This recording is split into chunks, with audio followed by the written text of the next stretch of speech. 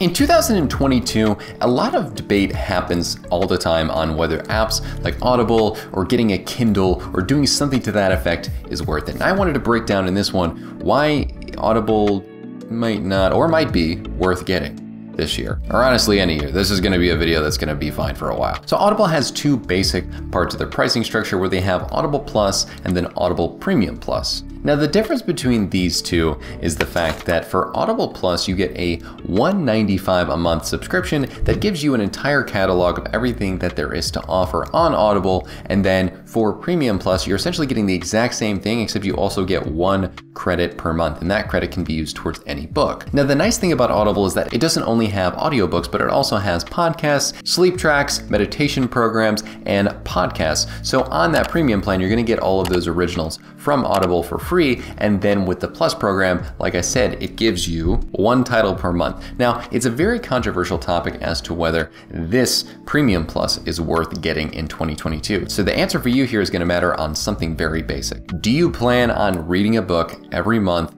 through Audible that will average out to be more or less than an extra $12 a month? Now, if it's the case that you're going to read a lot of books, you could obviously do things like get access to your public library for audiobooks or purchase the individual books that you want off of Audible.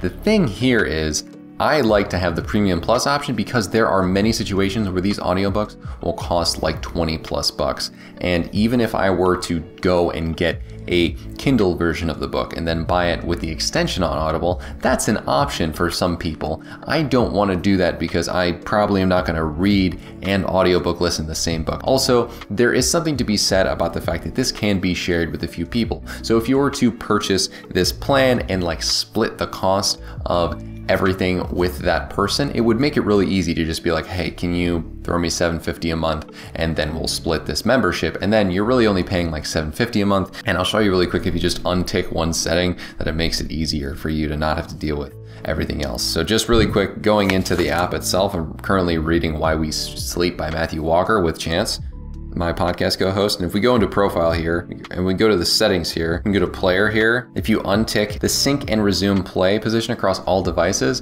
gets taken away, so you don't have to deal with the whole like other people on different devices having the same thing. Because let's be honest, most people are probably going to listen to this on their phone. They're not going to go in between their computer and not. Now, if you're the only one using it, then having this ticked on is fine to switch between your computer or your phone or whatever, but I honestly only use this on my phone. And the application works really well in the sense that it has such a large catalog of stuff on the $2 a month plan that the added side of things with that extra $12 a month is honestly just convenience. And for me, I think that level of convenience of getting that free title per month and then sometimes them having promotions and you getting more is better than just trying to like nickel and dime yourself. It's not that large of a difference.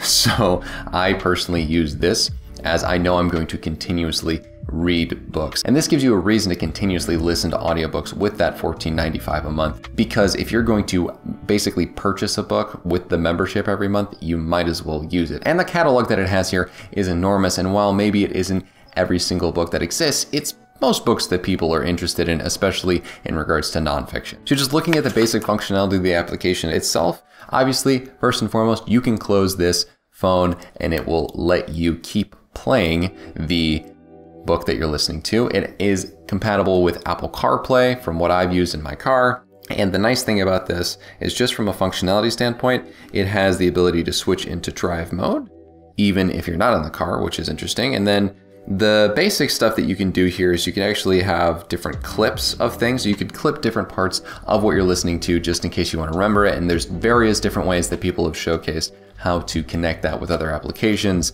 And I don't want to dive too much into that right now, but it has very easy playback functionality where it'll actually segment things by chapter. And then you can look at the chapters and see where you're at in the book really easily on that navigation here. And then sleep is an option to stop when it's hitting a certain amount of time or when you hit the end of the chapter, as you'll see here. If you press end of chapter, that means when the chapter ends, it'll stop it from playing.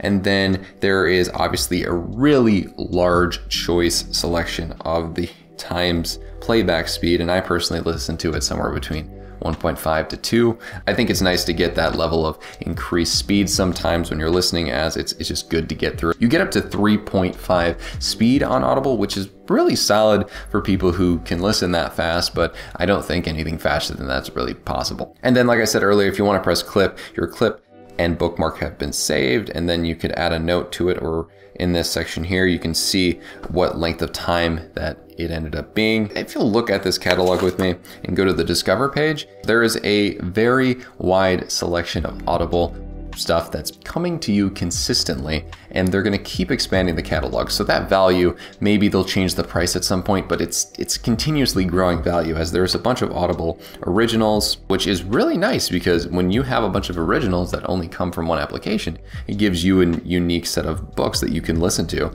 whether it be fiction or nonfiction. And there are also a fair amount of podcasts that are interesting on here. I know that a lot of people really like podcasts, so there's nothing wrong with the fact that this has a interesting one like the Welcome to Our Show. This looks to be most of the cast of New Girl, which I'm a huge fan of, so I actually might have to start listening to this podcast.